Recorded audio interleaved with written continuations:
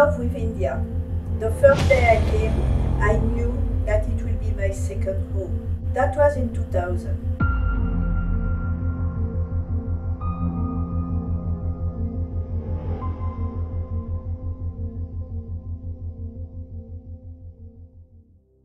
Then I came very often, and finally I learned about the culture, about religions, about people, about the history, and everything about India.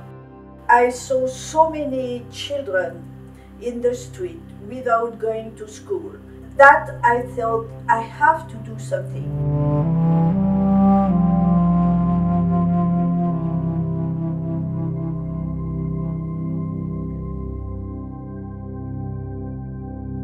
In 2005, I created Heart for India Foundation, which takes care of the underprivileged children.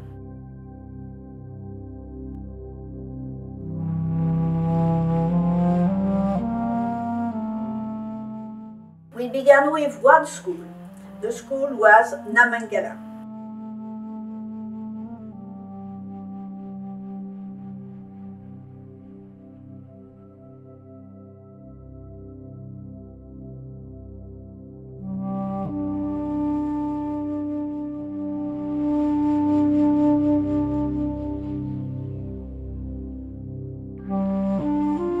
Focus, safety, hygiene, security for the children, the teachers, cleaners, and so on. So we did our first year like that. Then I observed that a lot of children were very thin and not nourished normally. I tried to know why. We observed because the family in which they live are underprivileged parents, so they don't know and they don't have the money to feed their children.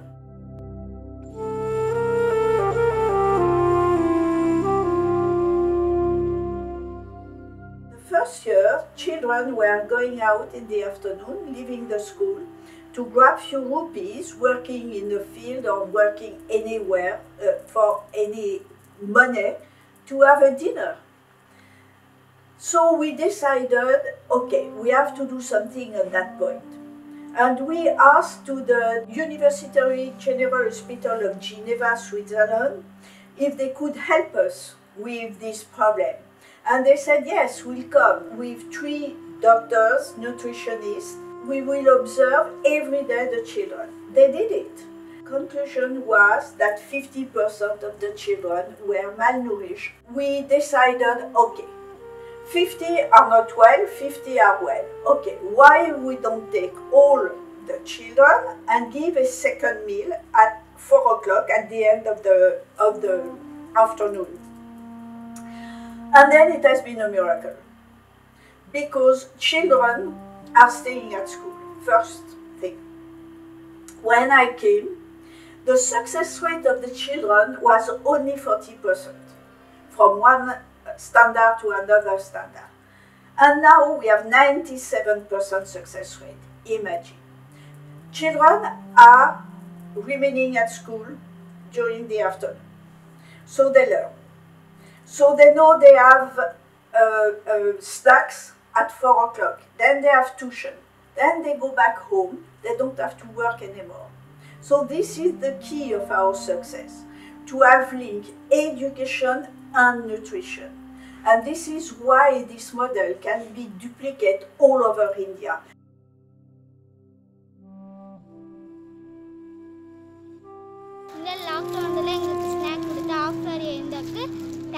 We give also some teachers from IT, for English teaching, for sports. We introduce human rights, we introduce kitchen garden, we introduce competition.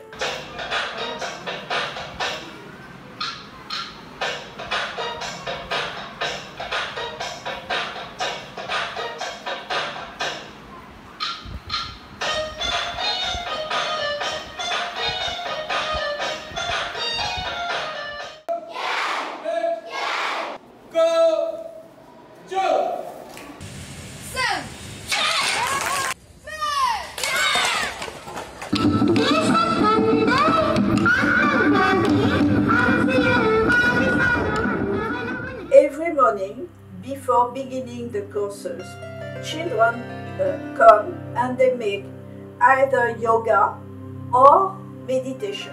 We create in every school green teams, and these teams are volunteers, children who want to take care of the environment. So for example, water and plants and trees. So every year they plant trees or they plant flowers to take care of the environment. This is very important for this young generation to be really involved with the environment problems.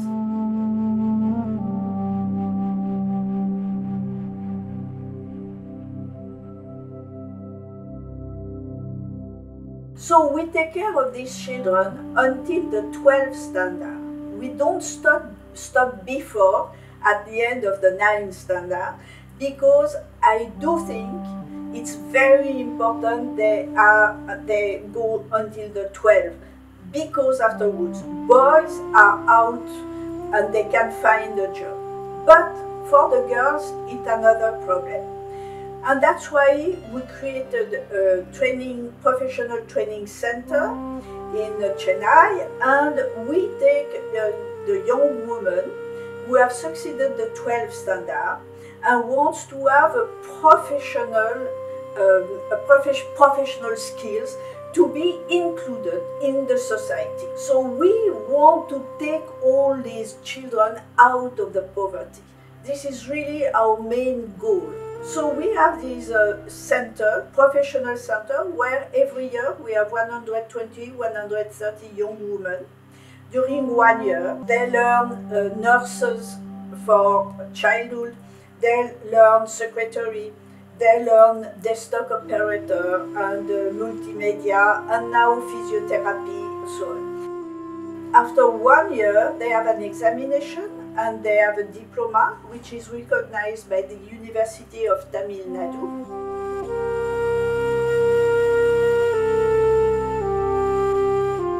And they have a job. So they are working in companies, they are working out of their communities.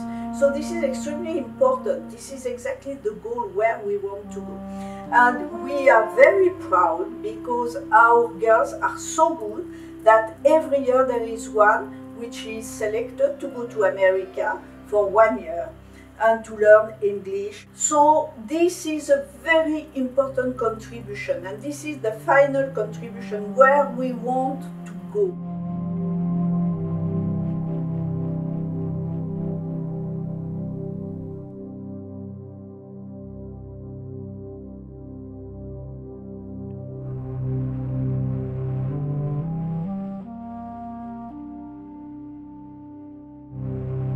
The foundation first is settled in Geneva.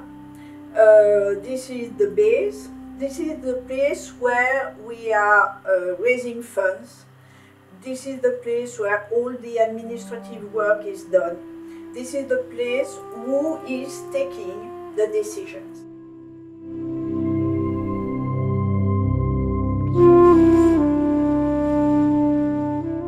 Nothing can be done without our agreement. This is extremely important, and this is why we are going to India 5-6 times a year to see what is done on the ground, to see the problems, to find solutions and so on, and to improve what we are doing.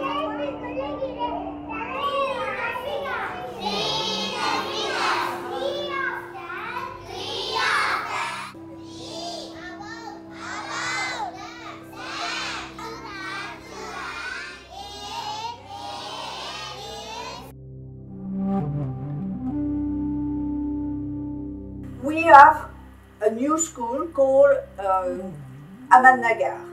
Ahmednagar, when I came there, was a little village with full of dust everywhere because the men are cutting the stones and it's a lot of dust everywhere.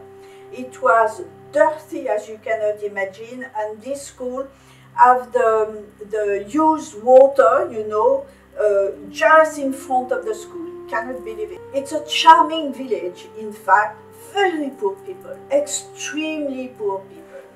Then we built a wall around this little school. We create we level the ground, we create toilets, we create a kitchen for the children. So at the beginning we had 150 children 3 years ago, and now we have 450.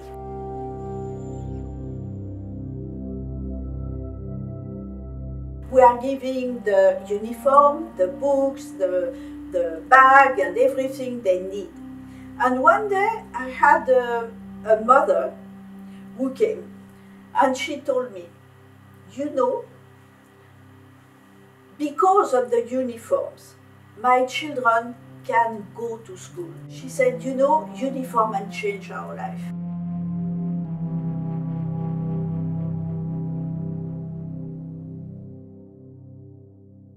Taking care of the children is a really fantastic job for me.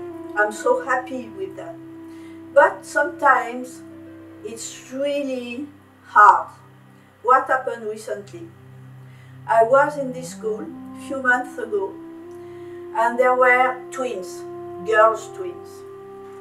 And one was 7, they were both 7 years, of course, but one was tall and normal, and the other one was very tiny and very short. And I took this girl, I talked with her, and she was a gifted child. She could open a book, read a page, close the book, and she knows everything by heart. I was just thinking, oh my God. But I was worried about, she was so thin and so, oh my God, she was so short. Then I said to the headmistress and to our manager, I said, this girl has a problem. She has something wrong with her health. I think maybe she is undernourished, or maybe she has rachitis. And I said, okay, I would like that you send this girl to the doctor, to the nutritionist and everything, because we want to help her. And I said, talk to the parents, because we will take care of everything. I went back to Geneva, and then 6 weeks later, I received the information, this little Surya has passed away. And I was thinking, oh my God, that was so hurting, because I was really hoping we will help her, she will be perfectly okay. But finally, it was too late.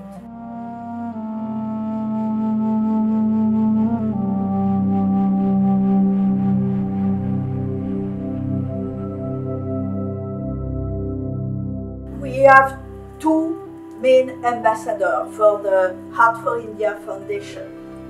One is the beautiful Rekha Rana.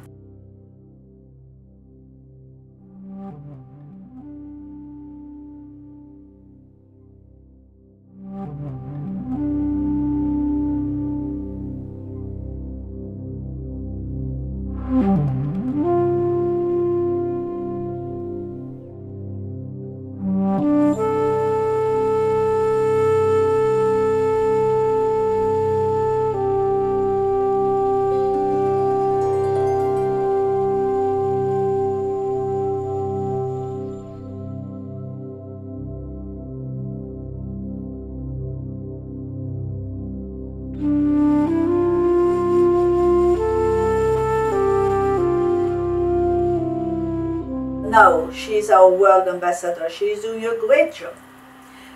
We have another one. It's Vineet Bhatia, the Indian chef.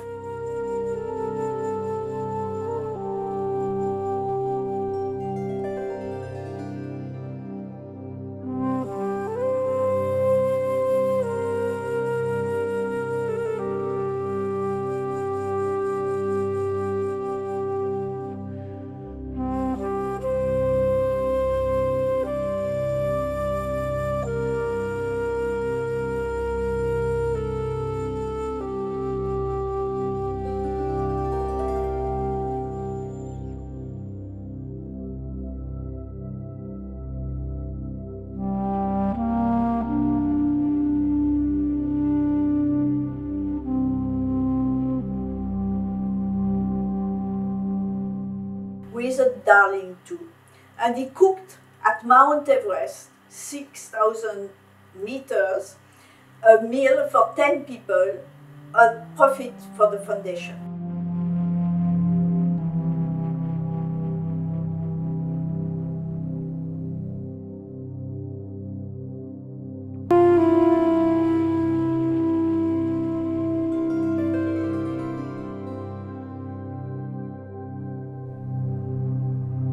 I'm now also trying to get the CSR.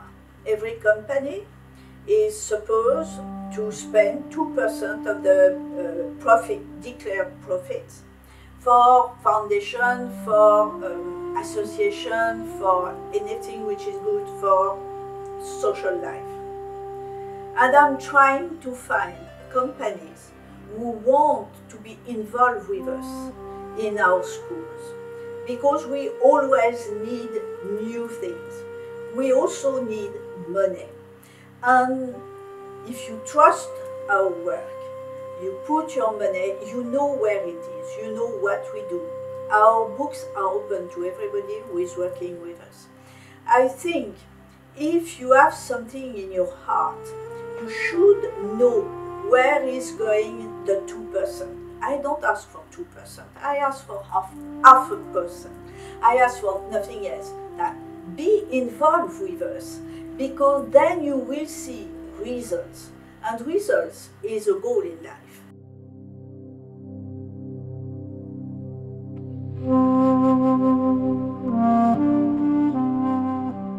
Heart for India is now managing 5 government schools and 4 Balwadis.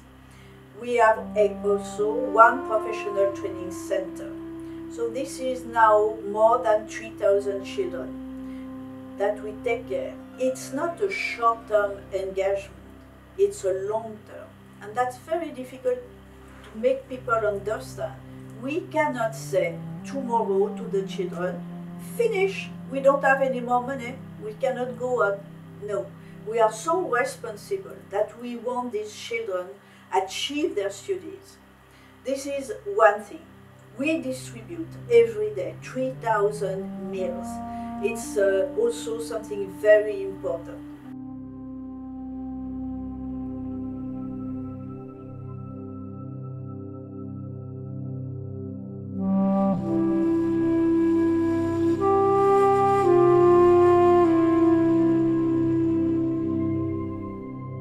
The success rate of the children now in the schools is 97%, 97% in a government school. And in our training center, it's 98%. Means that nearly all our girls have their diploma and they have a job. So this is a big success.